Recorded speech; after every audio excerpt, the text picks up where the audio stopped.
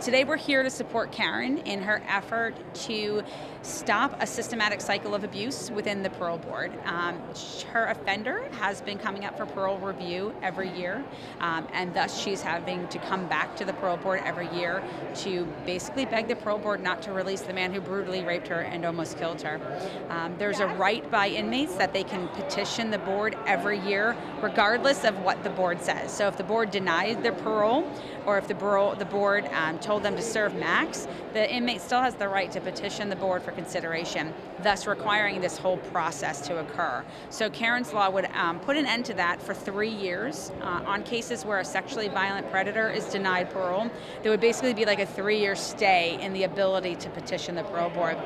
It would honor what the parole board is really trying to do, and most importantly, it would protect victims from having to come back year after year after year and relive these horrific details, really for no reason, when the board has made a firm decision that the inmate is then given the authority and the power and control over the system to continuously abuse it. And where does the bill go from here, and what would you let Pennsylvanians know that want to help kind of push this along? What's the call to action? So the bill is currently sitting in Senate Judiciary, so we need folks to call Senator Greenleaf's office because he is the chair. Senator Dalen Leach is the minority chair. If you have a senator who sits on Judiciary in your area, please call them. Please call your senator even if they don't sit on the Judiciary, because at some point it'll come out of the Senate and the Judiciary Committee, it'll go to the full Senate for a vote, and we need people, senators like to hear from their constituents. They like to know that this is not just a one-person issue or a two-person issue.